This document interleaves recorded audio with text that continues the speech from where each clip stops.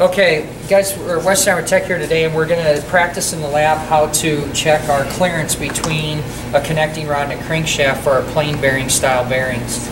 We're going to accomplish that with some Plastigage, so I'm going to show you guys how to use that. A couple things we've already did is we went ahead and cleaned this really good with some brake cleaner. We want a spotless clean area.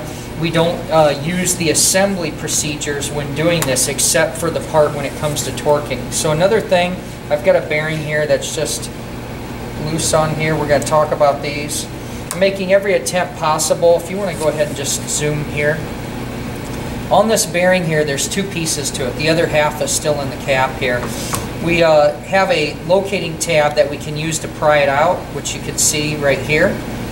And we'll basically take a pick or screwdriver and pop that out. We definitely don't want to bend this, or we don't want to pinch this in half to deform it. And one of the other things that we talked about in class was not to touch this with our fingers, because the acid on your fingers can etch into that and cause it to rust and then affect its performance. So in the case of you guys out there doing this in the real world, you'd want to use some rubber gloves, contact cleaner, be really careful with it. Another point that we made in class here today is that as we clean it, we don't want to be wiping across here, which would actually push the debris in. We want to spray that down, let the aerosol push any dirt off, pat it down dry, and then use some compressed air to do the final cleaning on that. So let's take a look at getting this back onto the rod itself. What I'm going to do here is basically just pinch this in place, and what I'm doing is making sure that this notch is going to get located properly in here. So this is starting to roll on me already, and then one of the things I can do when I get close here is go ahead and push this down. And then actually, do you see how it rolled and how much is sticking up on me? It's pretty excessive here and whatnot. The problem with that is that it's going to be too high for the assembly. So I'm going to split the difference here, and I'm going to reinstall that like so. Now I'm pretty close, and when I go to actually tighten this down, that's going to correct itself around here. The other thing about connecting rods here is that we have marks or indicators here with letters, and you can see here how I have a matching line across here of a number 1.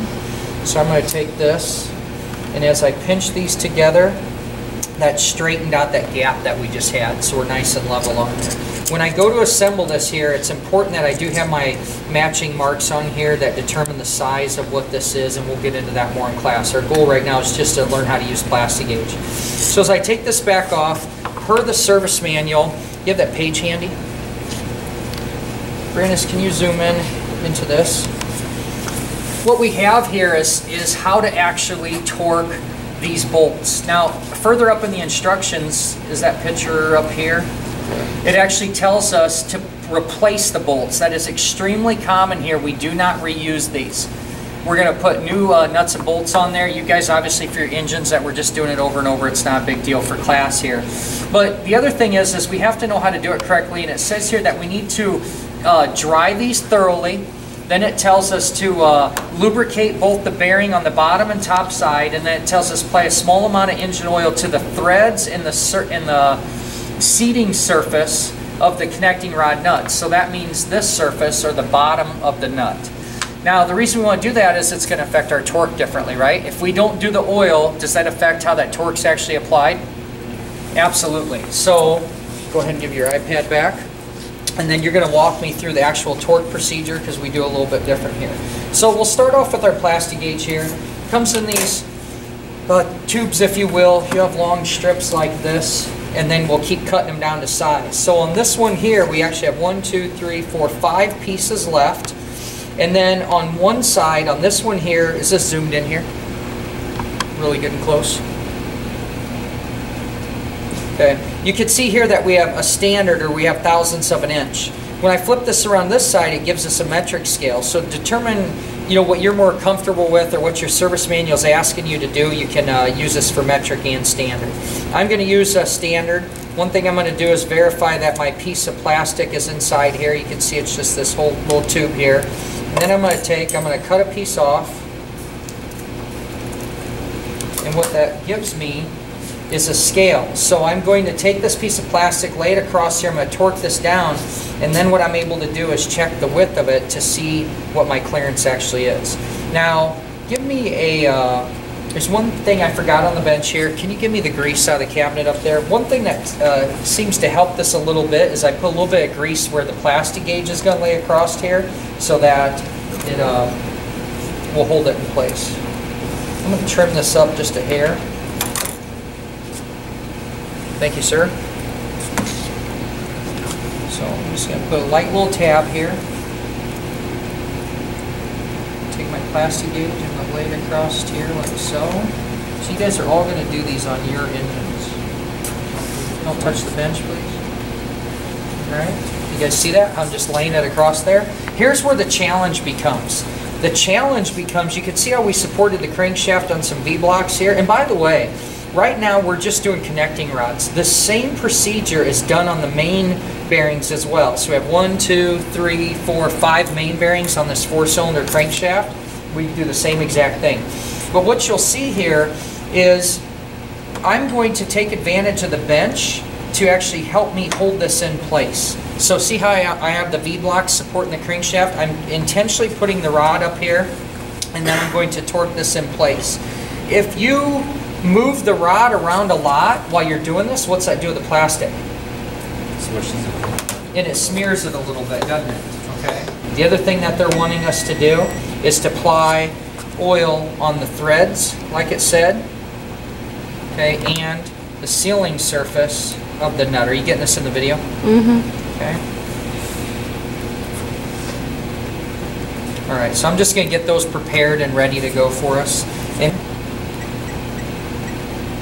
And then 120 degrees, I think it was? Yep. Okay, so I want some help here.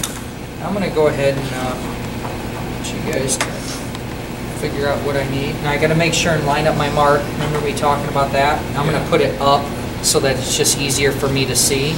I'm not worried about this. This test can be done in either direction.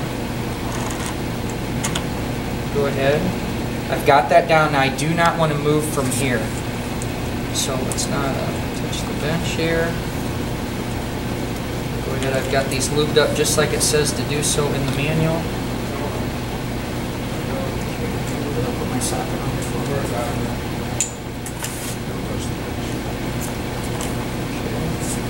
Now, notice here how I'm going to go back and forth, and that's also helping making sure that that bearing's actually seating nice and even.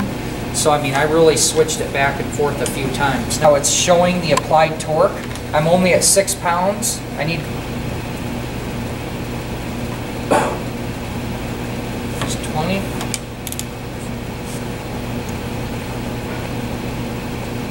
So now from here, this is where I'm going to quit. It's so hard to hold, isn't it? Okay. I need to change my tool to get into a degree, and I have to set this flat. I can't show it for the camera. Right now it's finding a 0. Last time it was at 90. I need to reset this flat. There's intentional places on the tool to find this degree torque. I'm going to just toggle through, make it reset itself, and then I'm going to pump this up to 120.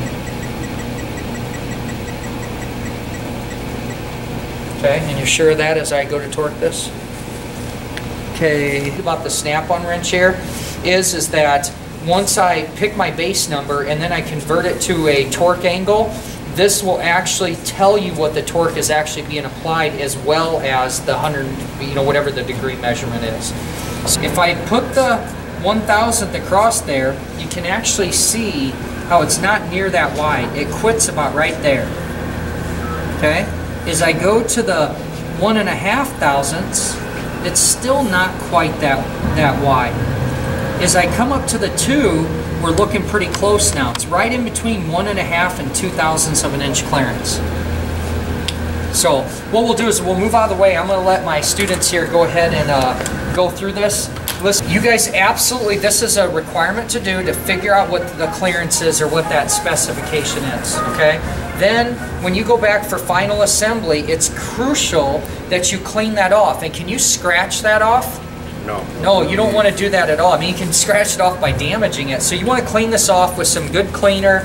some brake cleaner, get that really good and clean. The other thing is you got to think about the part of it that you'll see that smashed onto the rod. You'd use a bunch of on the bearing itself. So you need to use brake cleaner. Do not get in here and sit and wipe back and forth. Kind of dab along there. That'll break that Plastigage up, and then you'll be able to clean it off appropriately. Don't use your fingers. And then on reassembly, lots of assembly lube. Don't forget you're going to replace your nuts and your bolts. That's extremely common, almost every connecting rod out there, that you do not reuse those. We'll talk more in classroom about stretch on that. So that's your lesson for today.